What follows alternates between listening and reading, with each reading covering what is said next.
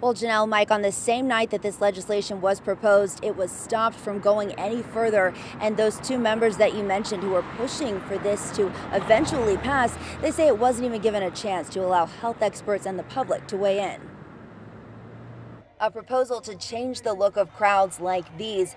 If passed, it would require masks to be worn in Allegheny County and at outdoor gatherings with more than 250 people. Working with public health experts in this field and listening to what they advise, this is part of the mitigation efforts that need to happen in order to curb the spread of this virus. Olivia Bennett and Bethany Hallam both pushing for this legislation, but it didn't make it past tonight. Personally, from what I've seen, what I saw coming into the emails and telephone calls into County Council, they were predominantly opposed to this overwhelmingly. Council President Patrick Katina says typically newly introduced legislation will go to committee, but tonight Council waiving the process and voting it down. I understand what Councilwoman Hallam and Councilwoman Bennett are trying to do, save lives.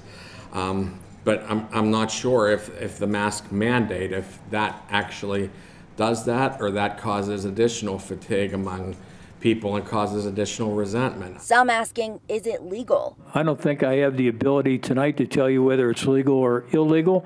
I think I can tell you that there are some questions that could have some ability to be able to enforce and enact what you're trying to do, or what the bill says you want to do. Hallam, joining the meeting virtually, said the bill should get a real chance. I think the only proper way to proceed forward with this is to have a committee meeting and to multiple committee meetings. I don't think it's fair to not have public input on this issue before we vote it up or down.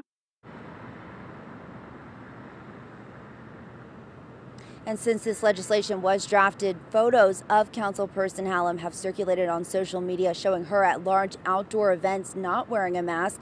So commenters chiming in saying that it's hypocritical. When I asked her response to this, she said going forward, she will work to be a better role model for the people she is elected to serve. Reporting live tonight, Kaylee Gunderson, Pittsburgh's Action News 4.